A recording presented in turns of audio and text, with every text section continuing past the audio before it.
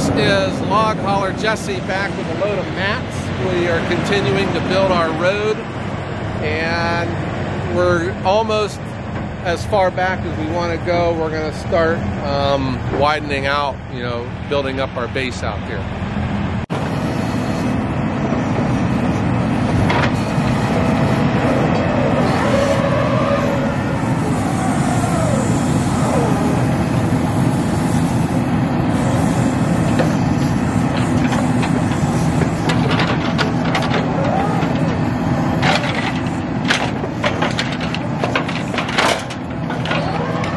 I know you've heard me say this before about how wet it is, but it's been unseasonably warm here this December in Ohio.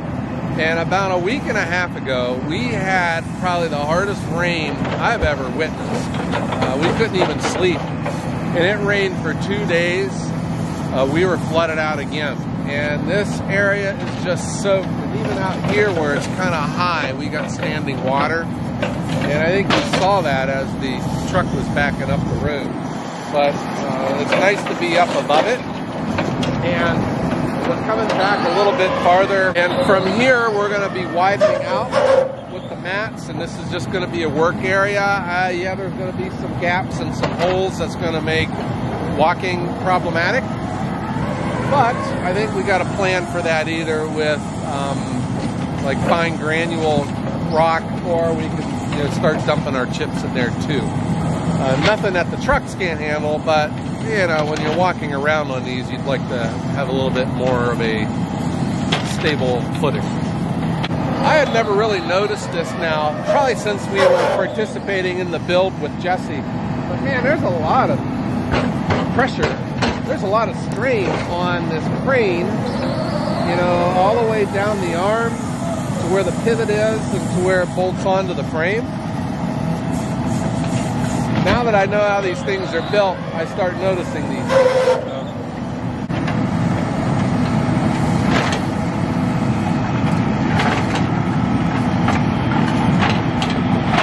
If you guys aren't familiar with these mats, these are oak mats. They're about 8 inches square, 14 to 16 feet long, and they have 4 1-inch bolts run through them that hold them together. These are up on Lake Erie, and they have been decommissioned by a construction outfit that was laying the gas lines through northeast Ohio.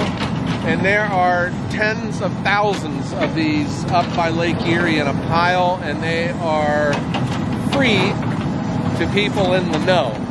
Some people have been buying these and making firewood out of them. Some people are repurposing them, like us, for road.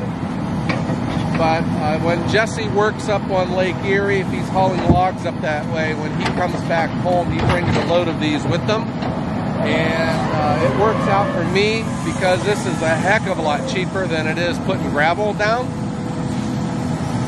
But at the same time too, it's good for him. I'm paying his gas, and he's still making some money on the side with it. And now Jesse's raising his outriggers, and he's going to come down his ladder, and then he's going to back his truck up and keep at it.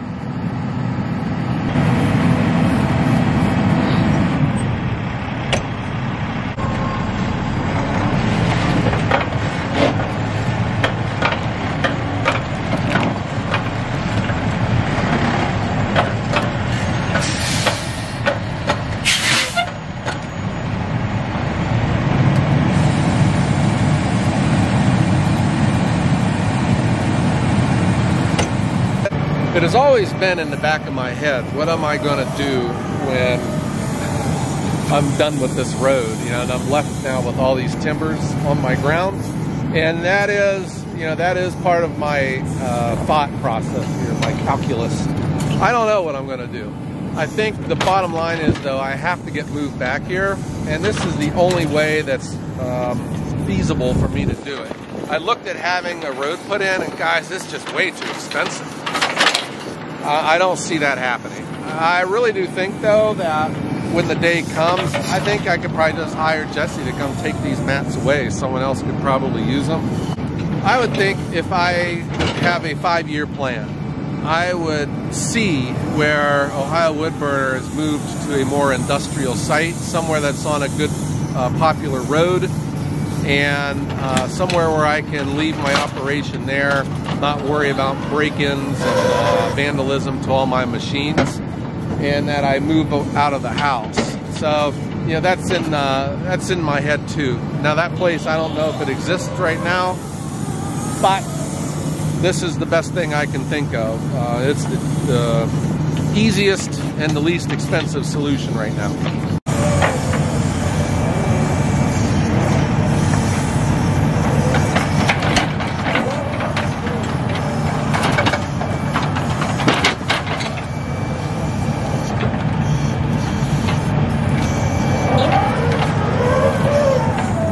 So obviously these mats aren't in perfect condition, otherwise they wouldn't have been discontinued. Otherwise they wouldn't be free. So there are some that are pretty beat up. There's others that are better, and that's where I'm saying, you know, like this one, you saw that there's some, one of the end pieces is missing, and that's just the hole, you know, that you're getting ready for someone to step into.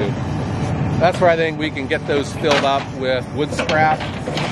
And you know, if I ever do, when we do get like a common work area, I think I would get some slag brought in and tailgate it across it and make it all smoothed out. To me, guys, though, this is pretty exciting because I mean this is going to be the back 40, you know, and then I can see the Japa set up here, the axis set up here, a conveyor feeding a central location where the wood goes into the trailer. The same principles that we have at our current spot, I want to have back here, you know, and the one thing is that the firewood never touches the ground. I'm leaving nothing in piles, so we're going to have the conveyor feeding our dump trailer, which is going to act like a big wheelbarrow, and then I see both sides of the timber road being the drying yard. And I'm sure that you guys are admiring, as the way I am, Jesse's skill with the crane. I mean, it's like a third arm for him, and his skill is just outstanding.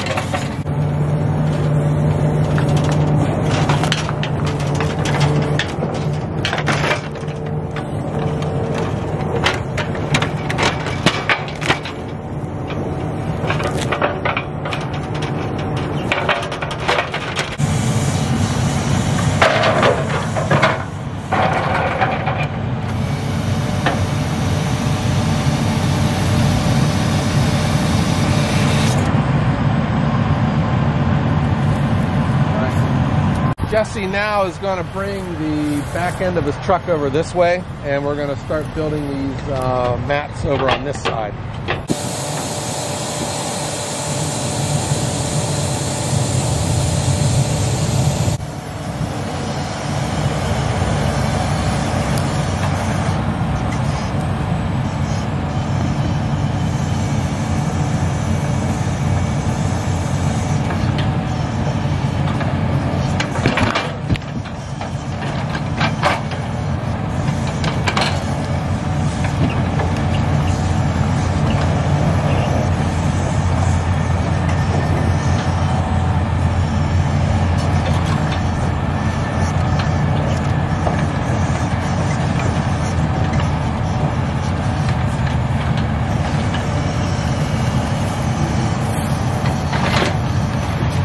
And this is what I see, guys, is the torque and the stress it puts on the machine.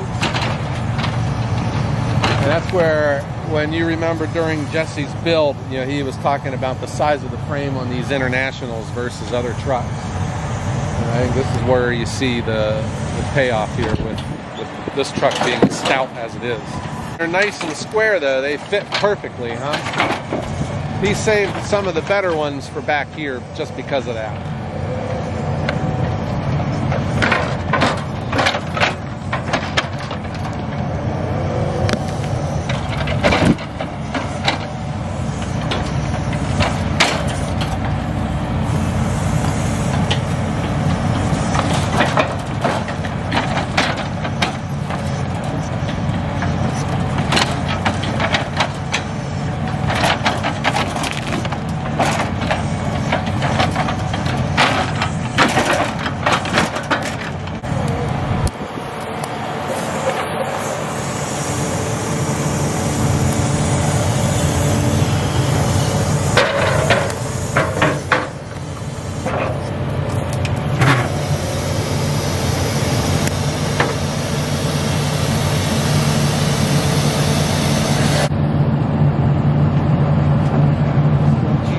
Log hauler Jesse.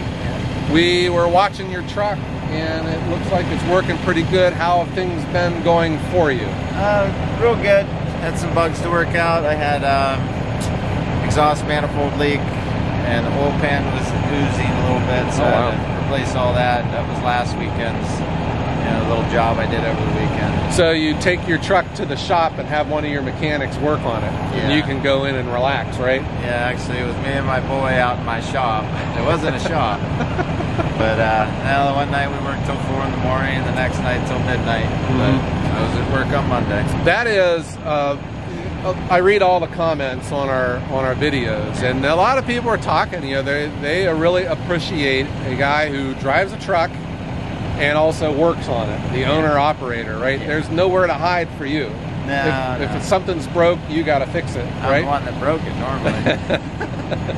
But yeah, well, you figure a third's your maintenance. Well, 15% of that or more is actual labor.